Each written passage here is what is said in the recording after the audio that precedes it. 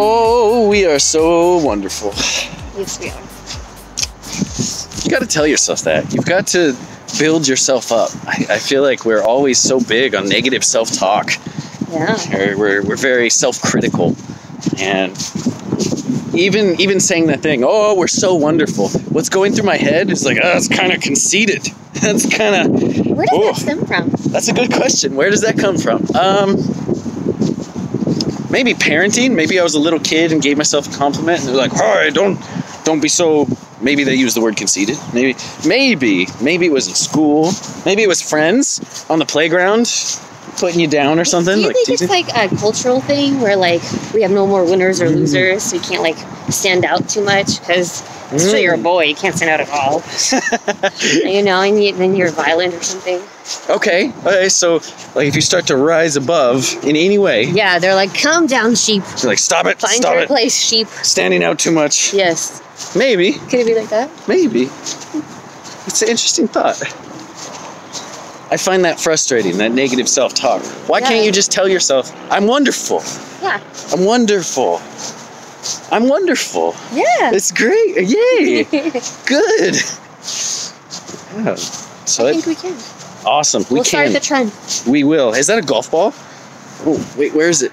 I can't find it on camera. Sweet, free golf ball. Put down the trash. What'd you say? Put down the trash. Oh, I can't pick up trash anymore. Okay, put it down. But yeah, stop Picking up trash. Stop picking up trash. And that is actually a really good metaphor for what we're talking about. Like you're putting trash into your own mind with those negative self-talk thoughts. Oh my gosh. I get it. It's exactly like this ball. This ball was super unwanted. Uh-huh. And so someone threw it away. Okay. And then you picked up this unwanted thing. That's what we do as kids. Like something bad happens. And then instead of remembering the good times, we tend to remember the bad times because it's more traumatic. So our brains remember that more than the good times. Okay. And so we remember the one time we were a piece of shit. So we call ourselves piece of shit instead of the 100 times we were amazing. Ah, there you go. That might be the center of that negative self-talk.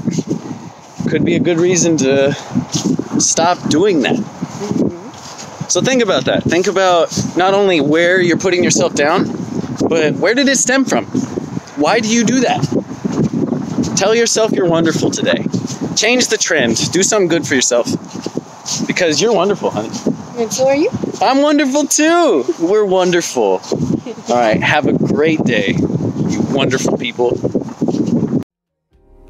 And if I may,